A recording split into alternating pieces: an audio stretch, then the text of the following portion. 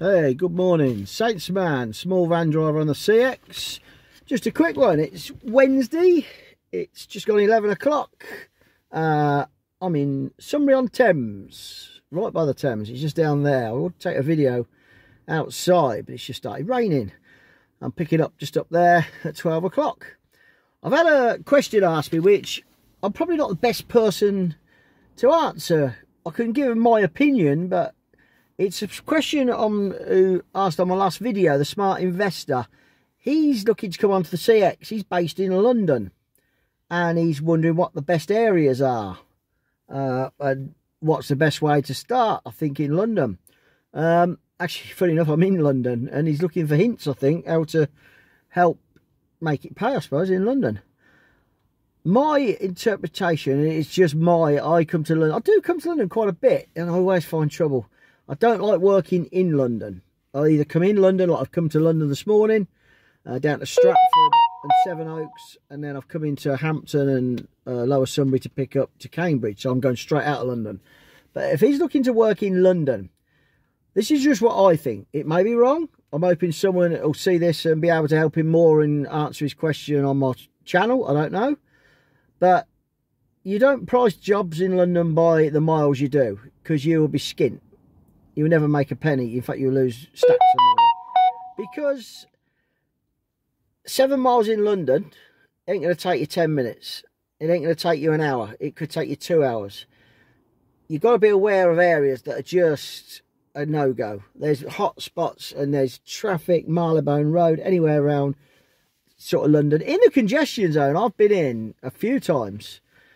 Right into the middle, and once you get in the congestion zone, because of this 15 quid or whatever, 12 quid you have to pay, I've been okay. But round that outer bit of the congestion zone, it's just, yeah, it's carnage.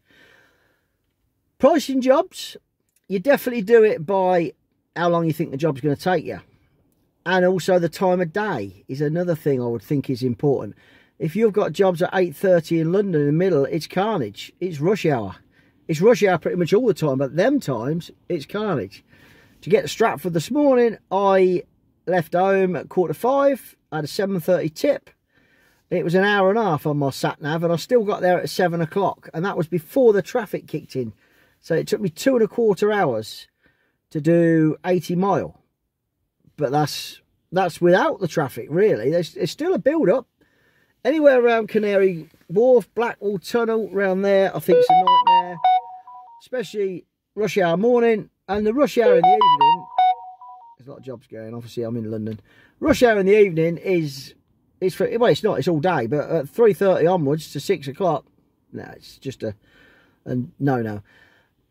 The van I'd get if I was in London is exactly what I'm sat in right now. It's Euro 6, so you don't pay the ULEZ, but I would still charge the companies because I've bought this van. I paid extra to buy this van, and I would still say, yeah, put the ULEZ on as well. But it does help having a ULEZ 6 because you only pay in the middle bit, congestion zone. I would get, if I was in London, I've got it anyway, I'm not in London, I'll get a congestion credit account. You get a congestion account, so it automatically takes it out of your bank. You haven't got to remember, oh shit, I've got to go and pay that congestion, because you only get 24 hours.